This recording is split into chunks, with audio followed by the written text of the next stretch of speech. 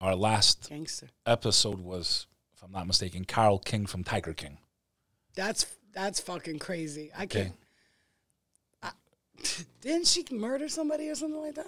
I cannot speak about my guest in that fashion. That bitch murdered somebody.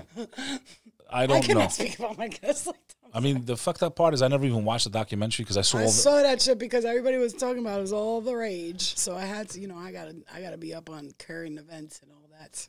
I saw the memes, I knew what it was, but I didn't realize what her backstory was. And she spoke about it on an interview. She's like, everyone thinks I killed my former husband, blah, blah, blah. I don't know. Now, you're a medium. What do you think? I don't think she directly killed him, but I believe she probably had an influence into it.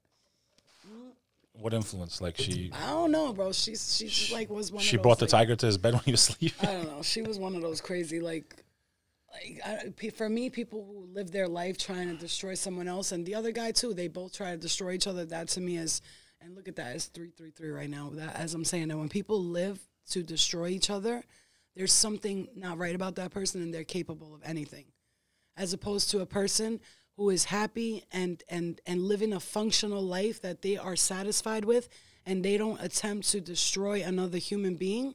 That type of person will not harm another person because they see themselves in them. But I don't feel like she has any fucking feelings. She seems real cold and real, you know what I'm saying? Like, I can read through people, and even though that other retard was an idiot, the tiger, whatever his name was, but she Joe Exotic? Yeah, she just seemed like, Joe Exotic had a dream, and I don't want to talk too much about this, but the way I saw it was he had a dream, he just didn't know how to go about it. He was doing it all like retarded.